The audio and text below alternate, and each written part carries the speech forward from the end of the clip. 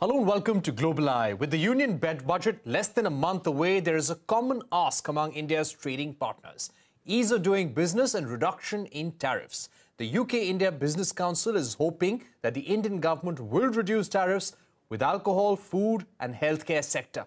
This comes as a free trade agreement is being drawn up by the two countries. However, the US-India Business Council has asked the Indian government to make India an attractive destination for US investors, along with making a standardized process for reforms as well.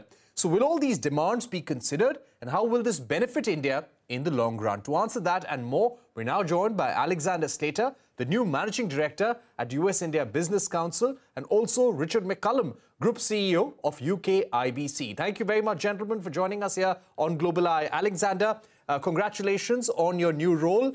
If I could begin by asking you about some of your recommendations and negotiations with the Indian government. One of the points that USIBC and US businesses have been highlighting over the past few months is more regulatory stability and standardized and predictable process of consultation for reforms. Which would be some of these practices or some of these regulations that you would like to outline for us? Thanks, Parikshit. I really appreciate the kind wishes on my new role and also for the opportunity to speak about these issues here tonight. Let me first start by saying that I think that the government of India is a wonderful partner for businesses wanting to set up shop in India and wanting to expand their market presence. I think the regulators make themselves accessible and really do try and put in place rules and frameworks that can help to help advance goals like growing the economy, creating jobs, and making India an export hub for the world. One of the ways that they can improve on doing this to help businesses is truly to adopt a consistent approach to engagement. The way that works is that they make sure that there's a framework for engaging that is timely, that is predictable, and that is regularized, so that folks don't, let's say, get a new framework on a Friday night and have Monday till respond, for example. And so we really hope that making sure that there's a continued commitment to engaging across all sectors on new frameworks and regulations, that it's done in a transparent manner, and that it's done in a predictable manner, will really help make India a more attractive place to do business for our members. Right. Let me also get in Richard McCallum, who's appearing on Global Eye for the first time. Richard, welcome to the show. Let me begin by asking you about the key budget priorities that UKIBC would like to lay out for UK businesses. Well, thank you very much for inviting me. It's lovely to be here. Look, the relationship between the UK and India, the economic relationship, is vast and comprehensive, operating across a range of sectors from digital and data services to food and drink, all the way through to aerospace and defense. And our members drive that agenda. But in terms of sort of themes, we're currently very focused on technological collaboration, because I firmly believe that the UK tech can support India's push for self-reliance. Supply chain integration, and we're encouraging UK firms to keep India front of mind as they diversify their supply chains, and ongoing policy advocacy to reform the operating environment in terms of EODB measures in both countries, I should say. Obviously, we've got an FTA coming up, and I can talk about that in a minute as well. But in terms of the budget priorities, I think there are three that our members want to see. One is tariffs. So, reducing tariffs in a relatively limited range of sectors. But on the wider budget, I think in terms of specifics, obviously we have a detailed submission document, but to draw out a couple of areas. One is to incentivize foreign companies in the insurance and banking sectors to invest more in India. We continue to recommend that the corporate tax rate for foreign companies in those sectors be at par with domestic companies. It's currently approximately 44% compared to 25%. And globally, general practice is to have parity for corporate tax rates across all companies. And that's true of BRICS countries as well as OECD countries. And the other topic to draw out from our submission is priority sector lending. So foreign banks, they understand, they support the guidelines behind PSL lending, but we'd like to see changes that allow banks to stimulate and grow in sectors where they have the greatest expertise, areas such as sustainable finance, infrastructure financing, and investment in sovereign green bonds. Right, those are important measures, and we will discuss that in detail. But when it comes to the tax structure, Alexander, there have been several key asks of foreign investors for more consistency, more predictability in the tax regime, as well as tax concessions for foreign businesses. Any that you would like to prioritize on this discussion? Sure. I think that this falls into two categories. One is about tax administration, and one is about sort of tax policy. So on the tax administration side, many of the foreign investors that India is trying to attract are multinational companies. And the way that they operate are through shared services agreements, where effectively one part of the business delivers services to the other part in India. And often there's uncertainty about how there's going to be the taxation applying to these services is going to be administered.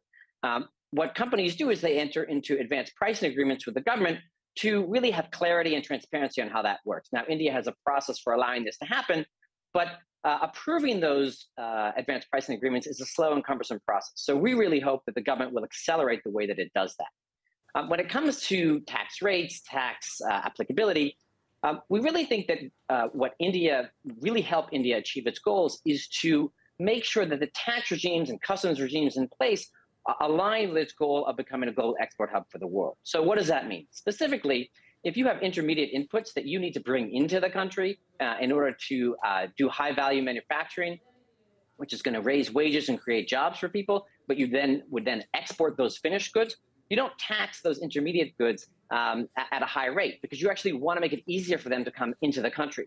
In addition, you want to make sure that the taxation of the service for exporting and importing those goods, like air freight or any type of freight, international freight, for example, is not taxed at a high rate, and is probably not taxed at all, because that just makes it raises the cost of logistics. Right. Again, that's an important point on tariffs there as well. And speaking about tariffs in particular, and Richard, if I would request you to break it down for us, which would be the key product line sectors where you would want tariff concessions going forward? And the reason I'm asking you is because this is the last full budget before the next general election. There is also a clamor for higher import duties across the board, for greater reliance, higher import duties from goods coming in from China. What would be your view on tariff reduction, and which sectors specifically? Yeah, well, look, as you know, we've just had the 6th round of negotiations for our FTA. We completed it back in December. Everyone involved in that's working really hard. Most importantly, there's lots of political will to get it done. And I think, for businesses from both countries, there are kind of 3 key priorities, one of which is tariffs, but not the only one. So in terms of tariffs, reducing tariffs in a relatively limited range of sectors, including alcoholic spirits, food, and in the healthcare sector.